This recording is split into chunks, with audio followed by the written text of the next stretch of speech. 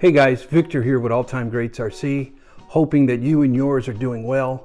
As for me, I'm excited. I was able to get a haircut finally, and I've been noticing in my eBay store, I have been selling cards like crazy. My eBay store is practically empty with the amount of cards that have left my store in the last few weeks. This surge in the hobby, it's unbelievable what's happening. I've been noticing a bunch of new YouTube channels centering around the topic of investing. YouTube is eating it up too, recommending those types of videos to us. And one area of concern that I have with it is in the area of credibility. I've been paying very close attention to some of them, and it's one of them things. Well, I used to collect back in 1994, and I quit the hobby for 20 years, and I've gotten back into it in the last couple of years, and so now you're going to teach us how to invest. I just find that a little awkward in my opinion. And when I listen to what's being said, some of it really concerns me. Some of it does not sound like really good advice, and so that caught my attention here lately, and something that is an area of concern. I don't know if you guys have noticed it, or maybe it's just me, but that's just my take on it. As a new YouTuber myself, I'm seeking out the advice of Sean Cannell or Nick Nimmin or Roberto Blake. These guys are the heavyweights of YouTube how-to.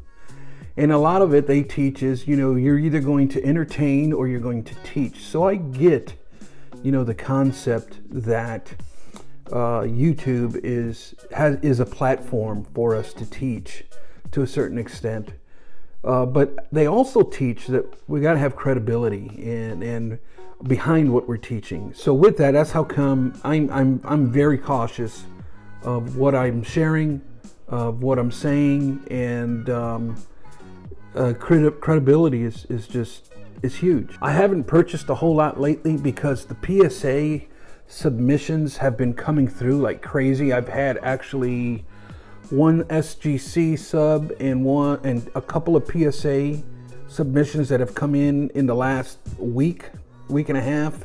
So it's taking a lot of my funds that I would typically have for eBay, but that's okay. That's great too, right? Well, today I want to share with you my very first SGC submission. And I want to share with you, I'm going to show you the entire submission at first, but then I want to show you some comparisons that I have observed between PSA and SGC. Let me get this ugly mug out. Man, I really needed a shave today. So let me turn this camera around and let's look at some cards. Okay guys, so my decision to send to SGC was strictly experimental. I noticed the trend in the hobby. I noticed the trend on YouTube, and Mike O's submission group at the time decided to offer SG services. So I went to my submission box and chose some random cards to send in. Now I'm typically a set registry guy, so I was looking through my box, just looking for cards that I typically would not have inside of a set registry. And like I said, it was just experimental only. I wanted to look at, see what all the hype was about, and I wanted to check out these new slabs. I like them overall. I think they're great.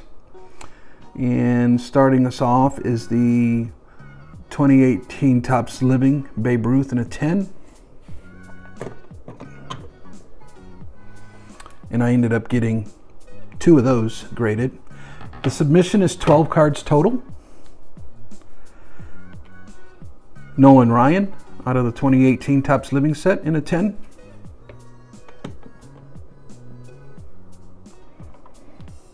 And here's the second one. Next up is the Cal Ripken Jr. out of the Topps Living set in a 10. And there's also a second one of that. These are going to be more than likely in my eBay store. So if you guys are interested in that, let me know. Next up, I went with some Man, look at just the lineup of those three guys back there. That's quite the lineup. And they look stunning. The Topps living inside of the SGC slab, absolutely amazing. Moving on to 1986 Topps Woolworth, number 29, Pete Rose. Now, Woolworth was a set produced by Topps for Woolworth, which was a department store. As we are looking at 1986, Tony Gwynn in a 10 as well. Woolworth was a department store back in the 70s and 80s. And Topps made this set for them, and it was actually considered a pretty high quality set. As we look here at Eddie Murray, what makes it a quality set is cardstock quality. There is a very high gloss. I know you probably can't tell here, but there is a high gloss on the card front. The card is made of very good cardstock, and it holds up very well. I love the way the picture folds up here in the bottom right hand corner via 1962 Topps, if you remember that. But I've had these in my submission box, oh my goodness, for years, and I've never sent them into PSA because they're never going to go into any kind of set registry. I just have a thing for oddball sets of the 1980s. I love them, especially when it comes to Hall of Famers. And I wanted to check out this bright yellow border on the card inside of the SGC slab. I thought that was going to pop very nice as we look at Eddie Murray here. And so the set was actually pretty cool because this set was made with only hitters who held some type of batting title or RBI title or home run title. So there was no pitchers in the set. It's a 33 card set. No pitchers were included. Only the heavy hitters and only players who have held some type of title for batting. It's pretty cool. And like I says, the gloss and the quality of them are just amazing. I love this type of stuff. Here's a Mattingly with a 9.5. I take no exception to that. That's beautiful. I have no problem with 9s, 9.5s. The scale for SGC kind of, I'm not a fan, let's just put it that way, but I get it. And finally, the last card of the submission is a 1986 Donruss Highlights, Jose Canseco in a 10. Just an absolutely beautiful card with the gold border trim inside of the SGC slab. Is just out of this world. I love it. Oh, I wanted to show you guys the backs of these this set here. This is what the backs look like. Kind of a baseball diamond. Pretty nice design. I love, like I says, I love the 80s oddball stuff when it comes to Hall of Famers. If you guys have any Hall of Famers graded in that and you want to get rid of them, let me know. I will trade you or buy them off of you, because it's kind of like a little side thing that I like. A lot of them are disregarded in the hobby. When I see them, I love it. I'll eat them up. I'll go to a card show and I'll see oddball stuff of the 80s like this graded, and they'll put it in like a $5 box. I don't even haggle. I'll just pay the $5 and move on, because it's something that I really enjoy collecting. So now I want to get into some of the differences between SGC and PSA. All right, so let's look at some of the differences that I have observed. Maybe you have too. The SGC is overall a bigger slab than a PSA slab. Now I took out the tape measure and I'm looking at left to right. The SGC is about a 1/4 inch wider than the PSA slab. I've also noticed that the SGC slab is about 1/8 of an inch taller than a PSA slab. And it's about 1/16 of an inch thicker than a PSA slab. Now, if you're wondering about superior fit sleeves, obviously the PSA ones will not fit. I did have a Beckett sleeve and I slid the SGC slab in there. It did fit pretty nicely, but even those were a little small. The flap, when I would go to seal the perfect fit sleeve, the two corners would still be exposed. I looked it up on the website. Superior Fit Sleeve does sell SGC slab perfect fit sleeves in packages of 50 for like $3.80, something to that effect. The next difference that I've noticed between SGC and PSA is in the front labels. Now, SGC has secured their label inside of a pocket, which prevents the label from falling, I'm assuming. I know back in the day they had issues with the labels actually falling down into the card, but it looks like it's a sticker back, and it's like inside of almost like a pocket sleeve, I believe, like it's sealed inside of there. I'm not sure. But what I like is the big font on the number grade. I know there's been a lot of complaining on that side of things, and I get it. I mean, you either like it or you don't. Me, I like that big bold number. What I wish is for SGC logo to be a little fancier. I know that's been brought up. I do agree with that critique. It should be bigger, it should be fancier, and it should be centered. And there's plenty of room for that. What I don't like is the certification number on the lower right hand corner of the label.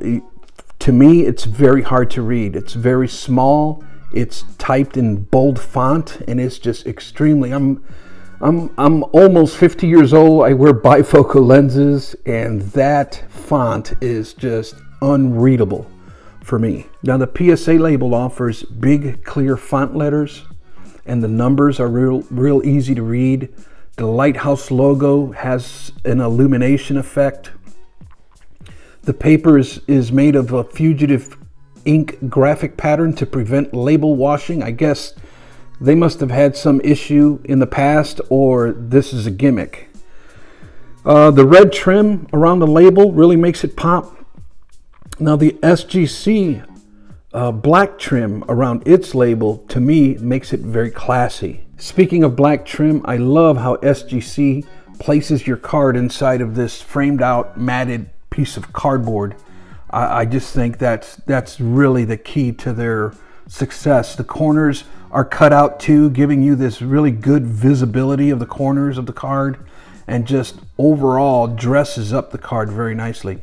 The hobby has affectionately and properly nicknamed these tuxedo slabs for that black matted finish, making the card look very sophisticated. So next, I want to look at the back of the labels, the differences between SGC and PSA back labels. As you can see, SGC doesn't offer much except for an embossed logo of their company. On the PSA side, if you look at the left side of the label, you're going to see that it has more of that illumination effect. In the center logo has a UV logo pattern, kind of like 1989 Upper Deck, that security logo hologram that they had in the back, very similar. So when you hold it up to the light, you're going to see the PSA logo pattern embedded into that centerpiece there. More of that fugitive ink graphic pattern to prevent label washing is in the back as well, on the bottom. A QR code for instant access to certification. I've never used this QR code, don't know anybody who has. It's supposed to give you quicker access when you're including cards into the set registry. You can scan the QR code and it formulates a set registry form for you quickly instead of manually entering the number. Kind of gimmicky as well.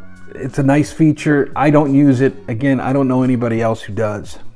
This next thing that I've noticed, it really has me curious on the SGC side of things. There is a slotted groove. Let me see if this camera will pick it up. This is the part that really has me curious. There's this slotted groove along the edge all the way around. And what it looks like you can very easily get a screwdriver in there and just pop that edge up. If you wanted to pop the slab open, it looks like it might be fairly easy. I don't know if these are sealed. I'm assuming they are.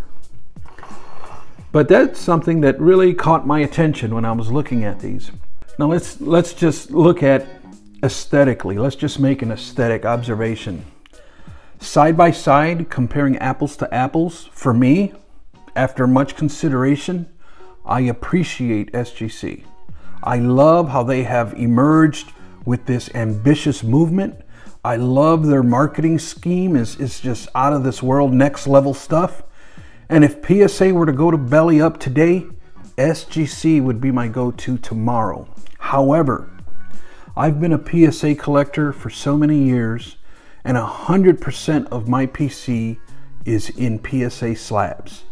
On top of that, like I've mentioned before, you guys may know, I am a big time set registry collector, and I have been patiently waiting for SGC to start theirs, and I've got to just move on. I don't know what the hiccup is there. I wish they would share a little bit more transparency there. I do plan on using SGC for specialty items. I want to send in this Topps Now set from 2016 of the Chicago Cubs when they won the World Series.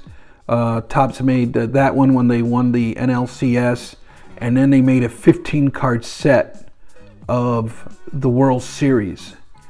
And in the back, it's all the highlights of the World Series. And I do want to get this set slabbed in SGC, and I want to get it framed out, and I want to display that in my card room. And so I do appreciate, I do respect SGC. I love what they have to offer, but for me, I'm still a PSA guy. Well, that's all I'm going to share with you guys today. Thank you guys for listening. I wish you guys all the best. Hang in there. We're going to get through this, and we'll catch you on the next one. Bye.